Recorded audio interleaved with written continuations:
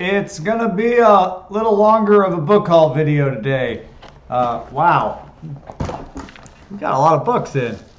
And I don't think they're all from Tor this time. Got some Macmillan, got some St. Martin's Press. The whole thing just fell apart. Wow, it's a balancing act.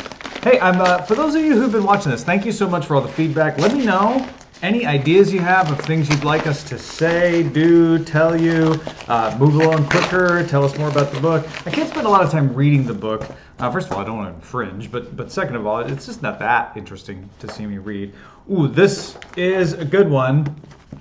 Shadows of Self, a Mistborn novel from Brandon Sanderson.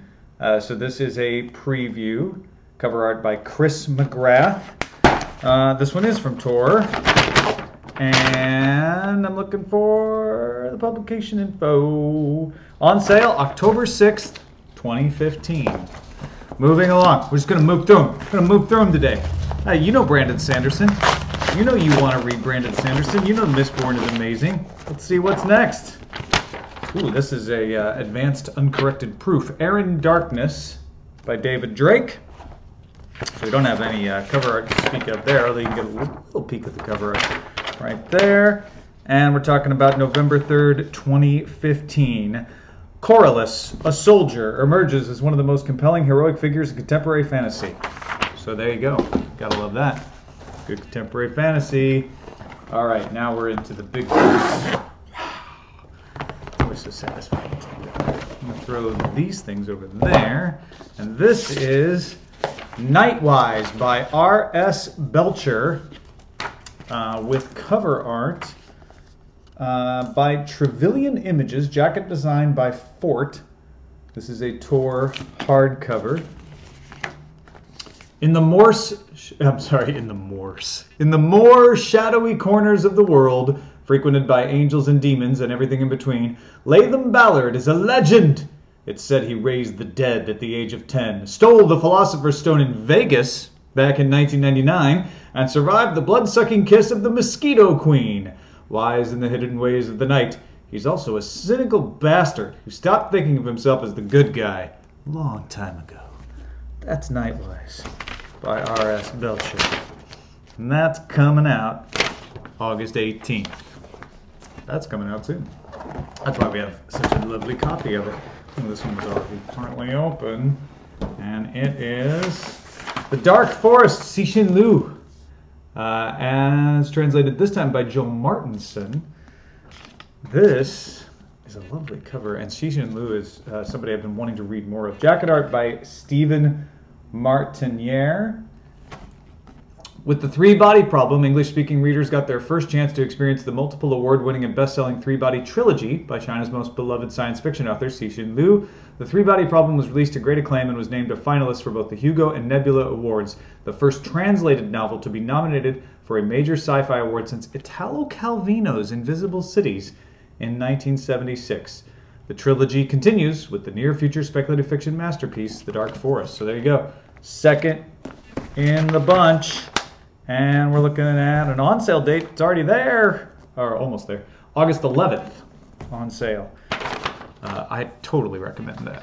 That's a really cool series that I haven't started Three-Body Problem, but it's on my list for sure. I've got to read Seven Eves too. I've got to read Armada.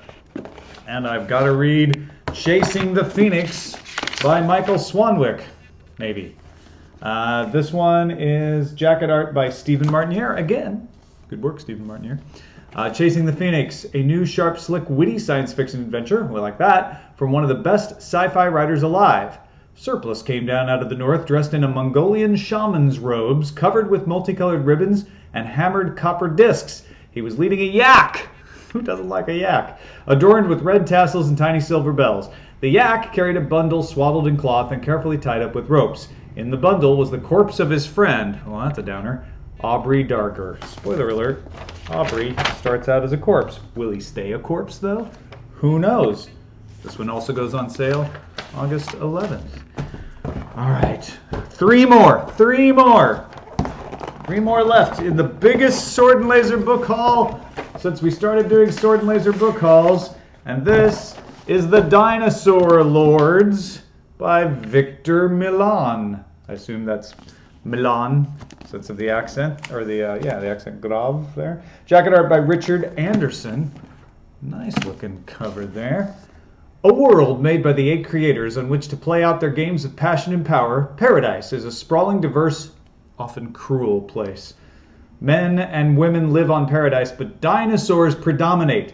Wildlife, monsters, beasts of burden and of war. Colossal plant eaters like Brachiosaurus, terrifying meat eaters like Allosaurus, and the most feared of all, T-Rex, yeah, you guessed it, rules the land. Armored knights ride dinosaurs to battle? Legions of war-trained triceratops and their upstart Veronica Belmont has to read this. Seeking to centralize real power in his figurehead, Fanged Throne, Emperor Felipe of Nueva Europa sets off a chain of wars that may blaze up to consume the continent called the Tyrant's Head. But is imperial ambition the only spark? Or are more sinister forces at work? You'll have to find out when The Dinosaur Lords comes out already, because it came out July 28th.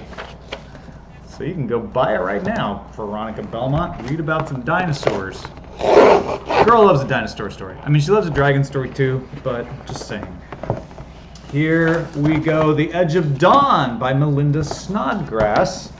I'll do this first. This one is coming out, or it's already out, published on August 4th, so just a couple days ago. Probably did arrive before it came out. Jacket art here is by Chris McGrath. The Edge of Dawn. Richard Urt is a paladin, a warrior sworn to defend the world from invasion by the horrific Old Ones. After a series of catastrophic defeats, Richard's feeling alone and overwhelmed. I get it, Richard. But he is still determined to save the world, no matter the cost. There you go. Edge of Dawn. Available now. All right, last one. Here it is. The last one of the haul, the biggest haul ever in all 6 episodes. And it is, oh yeah, The End of All Things by John Scalzi. Wow, talk about saving best for last. I didn't even know it was in here. This one is for immediate release. Well, that's the press release. It goes on sale. Let's see, The End of All Things. Well, it's giving me the e-novellas, but it doesn't tell me when the hardback book goes on sale. Because you can get all of the e-novella parts already, but it's the same press release. So I don't know. Maybe put the book release date like in big numbers on the front.